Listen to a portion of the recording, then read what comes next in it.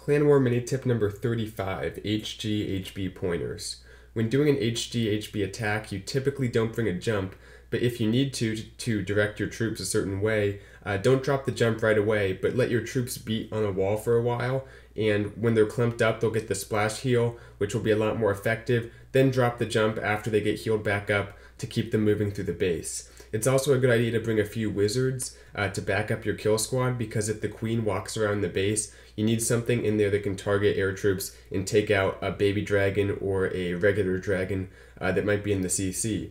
Finally, we want to deploy your bowlers first as soon as your giants go down and the funnel's created, because they're the hardest troop to funnel into the base. So the earlier they go down, the better the chance that they will go into the base, because there'll be enough breadcrumbs to draw them in. This has been a Clan War mini tip presented by Bisectatron.